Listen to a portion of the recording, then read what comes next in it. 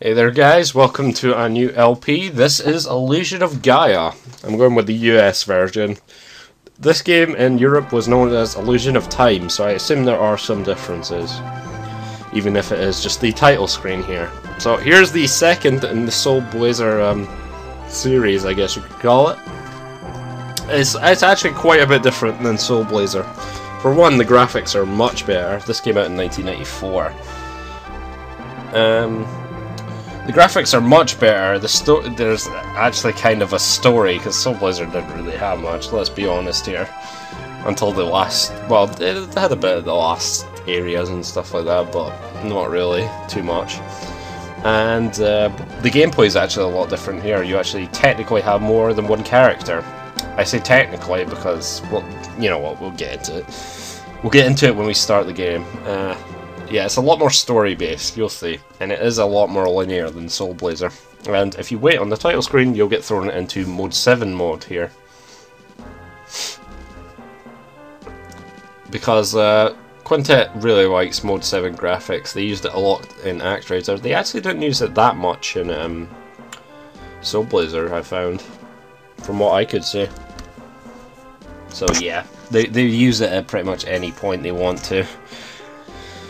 Okay, let's move the microphone a bit. So remember, this is going to be a lot different because we're not resurrecting the world like we were in Soul Blazer. It's more preventing the world from being destroyed, so immediately it is a bit different.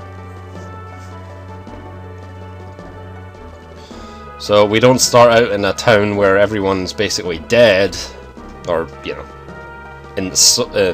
enslaved, I don't know. The souls of the dead are just floating there. Though that does happen, we'll see it. Spirits do play a role in this. So yeah, I already played the US version when I went to play this game, so I'll just stick with the US version. I don't know how much the European changes are. And we can barely see that text there because it's in white text. I don't know who thought that was a good idea.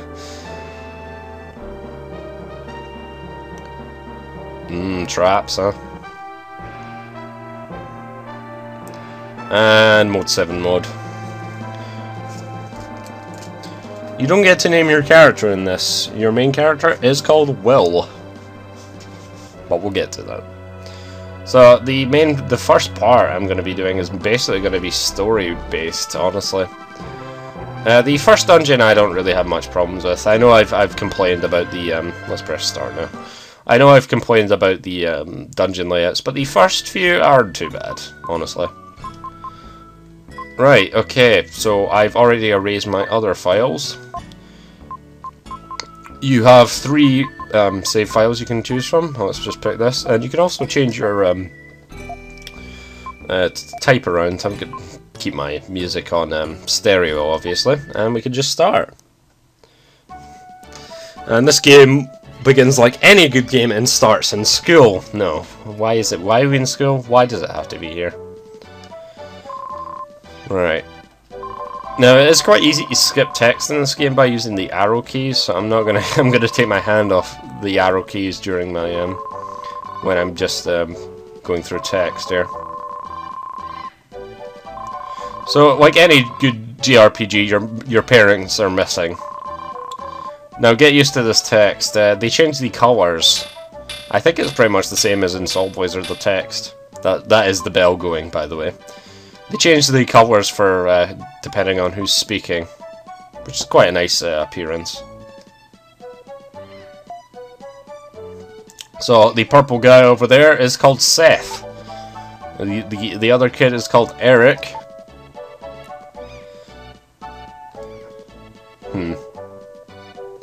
And this guy here is Lance, who's apparently donning the green text. So here we have Will. Now his weapon of choice is a flute. Yes, I'm not kidding, he really uses a flute to attack. And if we go up to the school here, what the hell is this? Dark space. What's going on here? Let's go up and talk to you. Hey, Gaia! You were in the first game, but you were called the Master there. What's up with that? dark power. That doesn't sound good. Oh, so you're gonna let me save here. You also heal whenever you go and talk to Gaia. She will completely heal you. He or she, or it. And ask you... There's not much else you can do here, but there's a bit of foreshadowing there. Now, I would be so freaked out if I see this. Yeah, this is a thing we're gonna learn about. And we can go and talk to people. Well, I guess can't really stop you. No, you can't. Now, if we go down here, we can find a red jewel. Now, red jewels are basically... here's my item screen, by the way. Notice that the background is actually the final background for the final screen in Soul Blazer, with the final fight, which is quite interesting, and you keep it as that as the background. They do reuse a bit of stuff. Now, you can equip anything and then use it. So, the thing about red jewels is, if you use them, they will fly to the jeweler. Now, I'll talk about him now. So basically, that will be sent to the jeweler, and you'll gain some more space because you only have that much inventory space there. To run, you can just press arrow keys twice. This is the jeweler guy. He's Gem, original, and he got my first jewel. Just wanted to see you. He's also a master of disguises because he's always changing his uniform in other towns. So one of the things is we'll get bonuses depending on how many red jewels we bring him. There's 50 in the game, as you can see, so we're going to try and get every one of them. Some of them are pretty annoying to see, pretty annoying to get, I should say. Alright, let's go down here. Holy shit, just got thrown stuff. This is Seth's house. What the hell's going on here?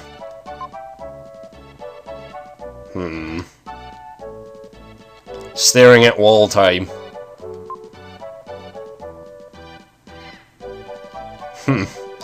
Bit of family matters to take care of there, apparently. What are you saying?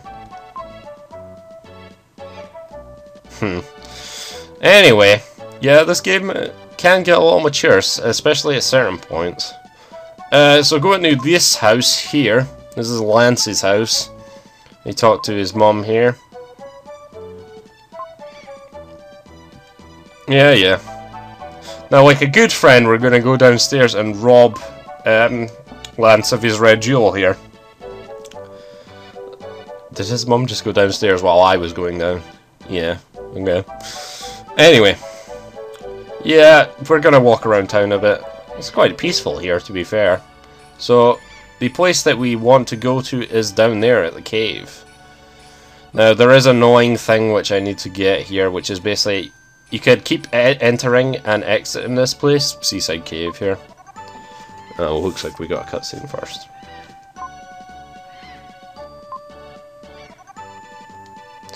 Yeah, okay. Basically, there's this fisherman that spawns here, but he does so pretty randomly, so you got to keep entering and exiting.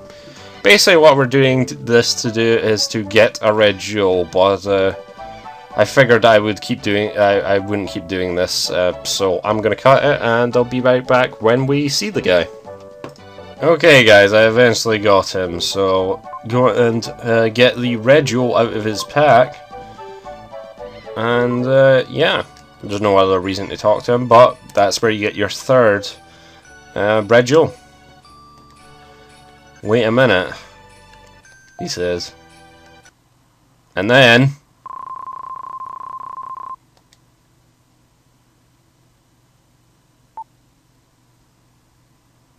Want news. I love the reaction here. Just watch. That's all? Really? No one gives a shit.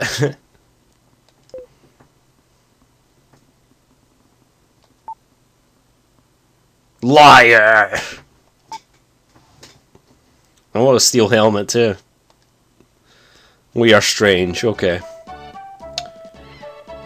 Yeah, what are we gonna do? Basically, you need to go and stand over here.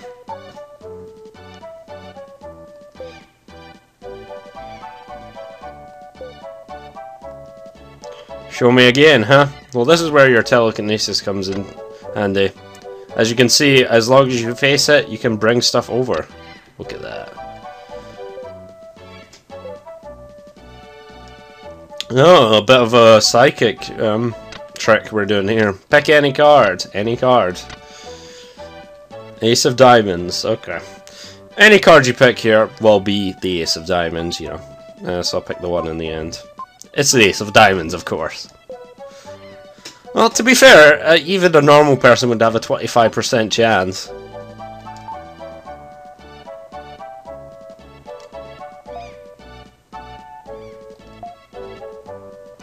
Magic, huh? I like how they separate all these senses here into their separate text boxes, like completely pointless. I have the sixth sense.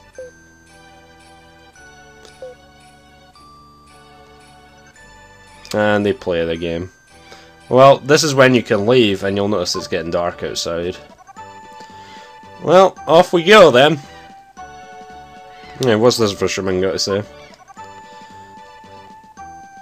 Right, we'll take a little a visit to hey, she picked that thing up there. Take a visit to Gem there. He should still be there. There he is. Give you red jewels. Now there's 3 of them, which means I get a herb. I believe there's only around 12 herbs in the game, and basically they're your normal healing items, which I have equipped. I think it will still ask for you to use it if you do use it with the other button. This should be our house, yes. You'll realize what pie that is later. But of course we have a pig in the house. What the hell, man? Yeah, oink oink, sure.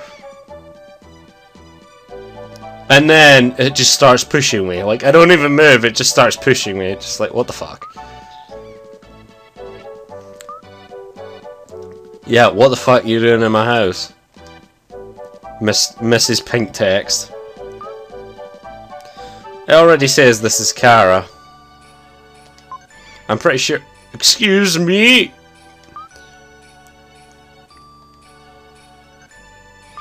What a bitch.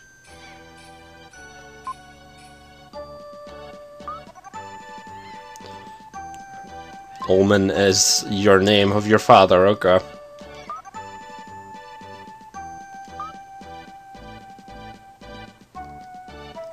Shut up, bitch. Yeah, there's no piano. Freaking look at that pig. Yeah, let's go talk to them, see what the hell is going on here. What is happening?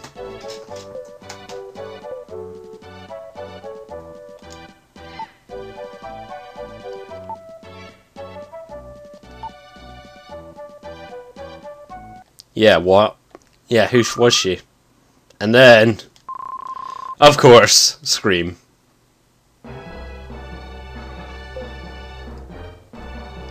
Let's go.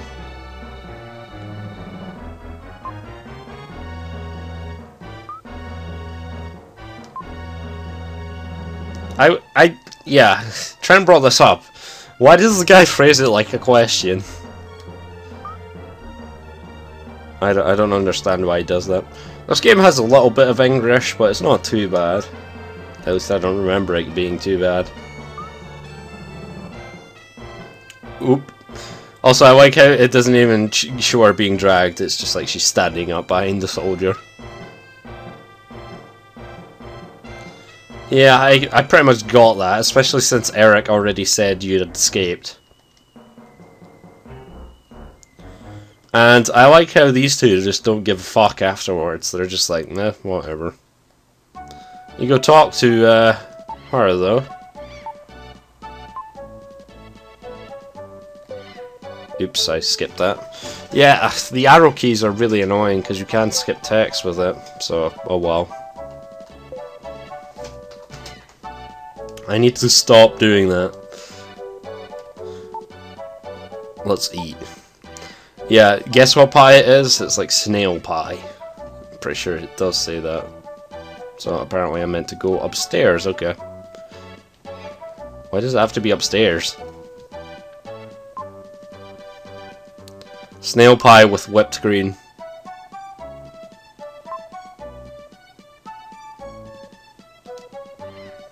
Uh-huh. Something began to happen. We go downstairs, we go talk to these two. Yeah, I actually get something. Ooh, we get a letter. Crystal ring.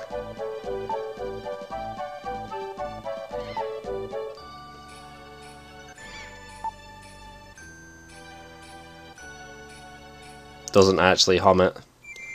Oh, there we go.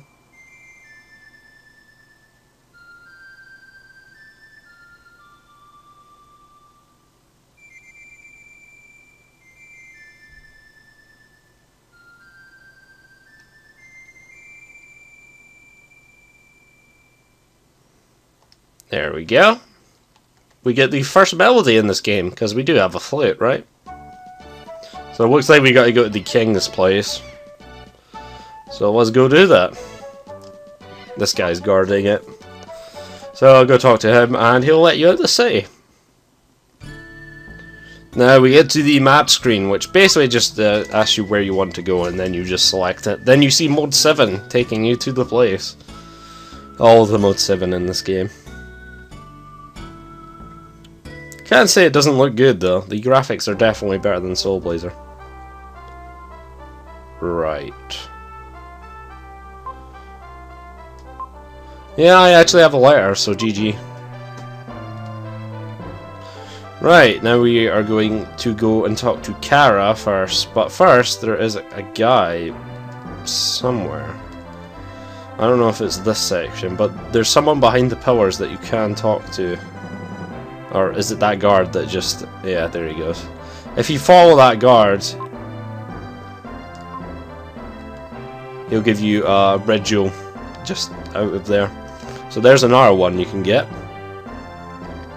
If we go up here... And be careful, huh? What's going on here? Red text, huh? Oh, soldier. Anyway, we go all the way over here. We can talk to this guy. And Kara is over here.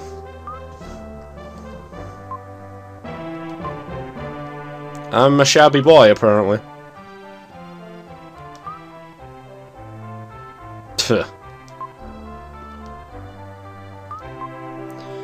God damn it, I gotta stop clicking. The essential thing is, basically, I got a crystal ring. I have to bring the crystal ring to the king, and I don't got shit. I do not have that, so yeah.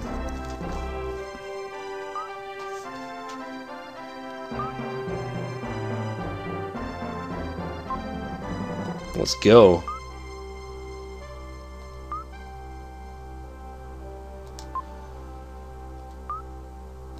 Okay then. Nah, I'll just leave you there. Right, okay, time for dungeon time, right? We're getting there. Seriously, this intro is setting up a lot. Go up here. And go talk to the king. Everyone's saying I'm shabby. So you say yes or no here. It doesn't make any difference. Because you don't actually have the ring. So let's lie. Just to piss him off more. He'll still do the same thing even if you say no. And he'll send you in the prison. And then he's gonna rob our house. I don't think they find it anyway, because we couldn't. Well, that's punctuation. The return of punctuation. Next thing you know, you're in a prison. You find a way to get out of here.